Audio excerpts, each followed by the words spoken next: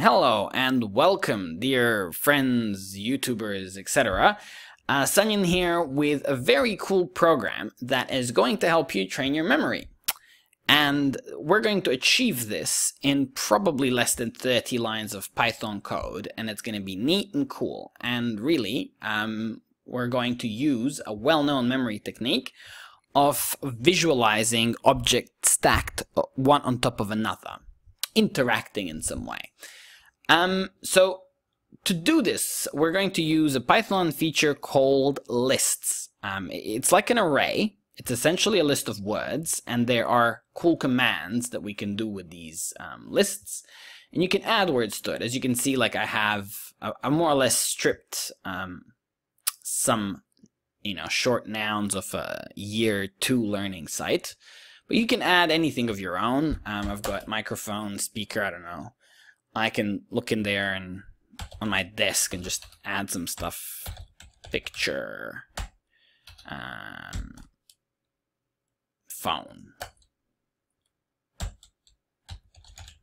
Dun, dun, dun, dun. It doesn't matter how long your list is. The idea is we're going to pick 10 words at random in a specific sequence and then show them to you, maybe 3 seconds each word or 10 seconds each word. And then you're going to have to try to repeat them back. So we have this list here, and in Python we have these libraries which give us awesome commands. Now random is going to allow us to shuffle the lists. Time is going to make these delays. And sys, well, we were going to use sys to wipe the screen, but I decided against wiping the screen, so I'm just going to remove sys. We're only going to use random and time. So let's first test out how printing out, say, the first 10 words in the list is going to look like. So we're going to write a loop, and the way we do that in Python is for I in range, I think 0 to 10 is going to give us 10. I think it doesn't take 10, it starts 0, 1, 2, 3, 4. Up to 9. So now this is going to be indented. So instead of having some kind of curly braces or anything around the loop, everything that's indented at this level goes in the loop. And in that loop we can say print, and we can print word list, which is that list, and we can now square bracket I. Close it. So F5 is going to execute the program. Maybe it's going to work. I'm just going to call it memGuess. Alright. Done. And if I wanted to do it with a delay of a second, I would just write time.sleep. 1, F5, and they're going to print one at a time. Excellent. So we can write a comment that says print out 10 words. But let's have a look if we can shuffle them. And I think it's either wordList.shuffle or wait, it's random.shuffle wordList. So if we random.shuffle and word list. So I think this should be enough to achieve something interesting. All the words are going to come out completely differently, and most of these are not even going to be there. If it does, come on, F5, yep. Yeah, that's exactly it. Right, so every time we do this, we're going to have a different 10 words come out. The next challenge we're going to have is going to be, the reality is, if you're going to have to guess these words back, they're printed here for you. And, the obvious solution would be to build some kind of graphical user interface, but that's really complex. It'll take a lot of effort. So we're going to have to just figure out how to, I don't know, print spaces or something. Maybe I'm just going to create a little function so we can play around with functions, and we can call it spaceOut. SpaceOut.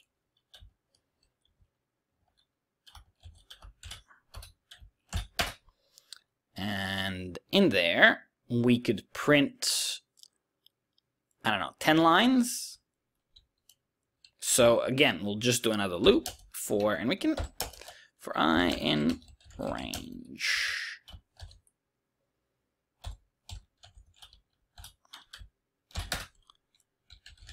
Print, I don't know, maybe just print out a star. And if I add a space out before and after,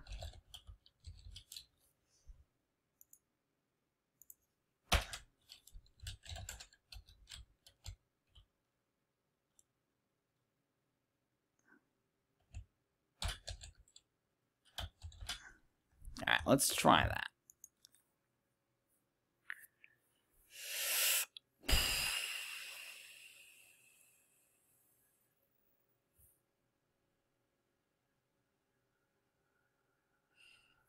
That is namespace out is not defined, but that's how I wrote it.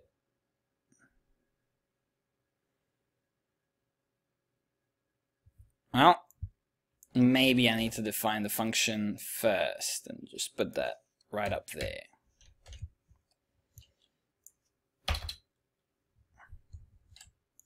Yeah, because it reads the code in a, yeah. Okay, so now we're seeing everything. I think we just need to make the space out like 20, and that's going to work. The reason that didn't work was because I told it to space out, but the space out was defined lower down. So it's probably better to define all your functions up top, even though that may make your code look a little bit confusing. Now let's have a look at how that works. But I wrote 20 spaces, surely.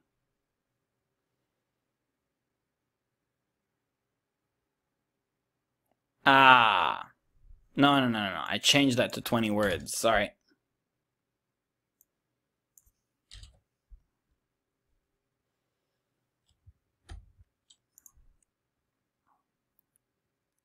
Excellent. Excellent. So in order to stop you from seeing the last word when you attempt your answers, maybe we'll just add another space out after that, after the loop, when the loop is all over. Space out. Dun dun. All right.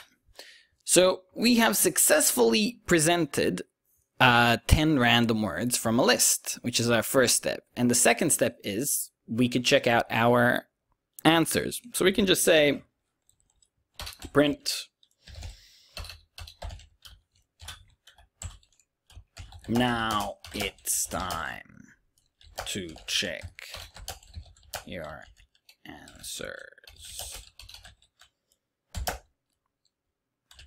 Start with the first word, then hit enter. Okay, I think this is kind of clear enough. By the way, I'm using double quotations and single quotations mixed up. I'm just too used to Arduino and it's double quotations, but they both work in Python, so that's actually not a problem. So right now we're going to do a loop that checks if your answer is the same as the previous, as the one that's already listed. So again, for I in range 0, 10, we're using the same loop structure 3 times over. This is actually really good. And we can have a variable. Now in Python, you don't have to declare variables. You just use them. And Python figures out that it's a string or an integer or a long or whatever it is. So your guess in this case is going to be the input. of whatever you type in. And then we're going to say if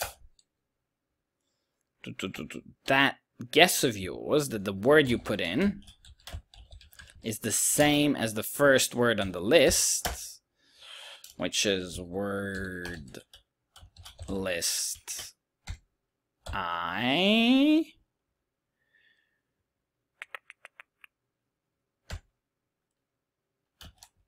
then we can just say correct. Print.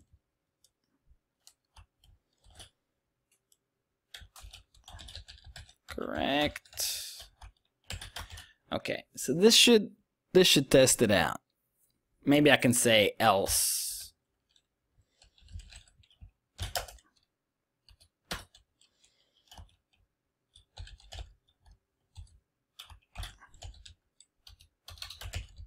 Nope. Oh, and we can even add, like, you can concatenate strings really easily, which means add stuff to the strings in the same print line. Check this out. The answer is space, and then you can just go plus word list I. Dun, dun, dun, dun, dun. Okay, let's have a look if this works. Okay, whole, carpet, cake. I'll just have to remember the first three, and then I'll be tested. I mean, this is... we gotta give us a lot more time. The standard is you start off with 10 and eventually you work down to 6 seconds. But I remember it was whole, car, pet, time, maybe? I don't know. Cake. Now, I don't know any of these, but excellent. So the reason why I wanted to add this is because it helps to know what the answer was, because you can visualize all of these to be linked. Now, all I need to do is add a score to this. You realize I don't see the very last word, and we have a working program. So how do we know? Well, did we have 10 words? 1, 2, 3, 4, 5, 6, 7, 8, 9, 10. That's perfect. So we need like a global variable.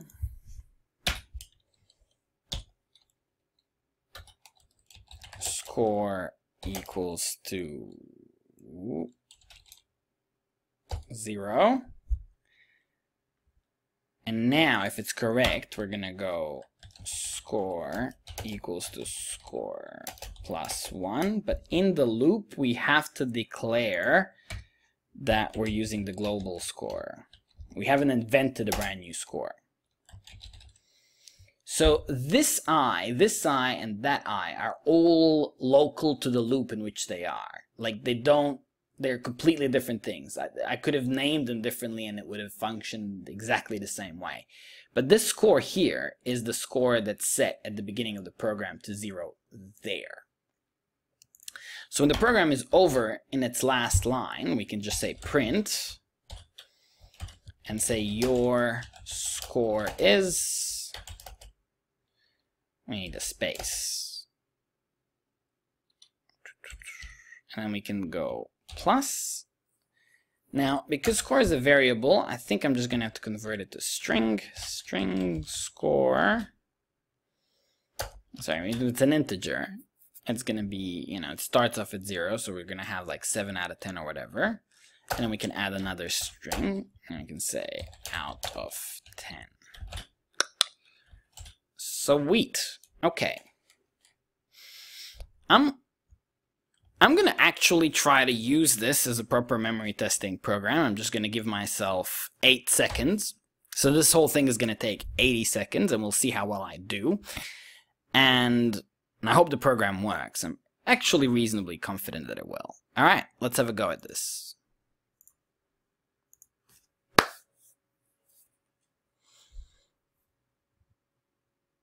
So I'm visualizing a computer. Big white one. Hole. I'm visualizing the computer opening up into a hallway.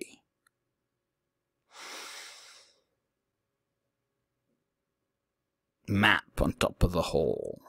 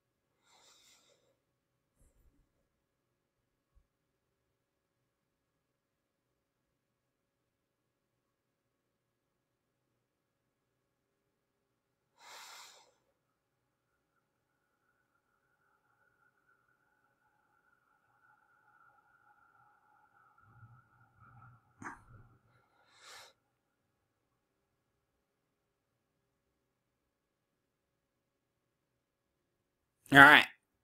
Tough. Computer. Hole. Map. Bun. Cub. Can. Phone.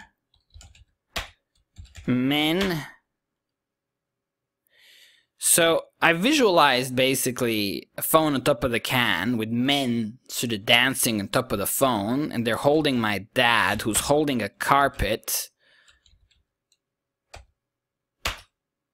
And that's that. Score is 10 out of 10.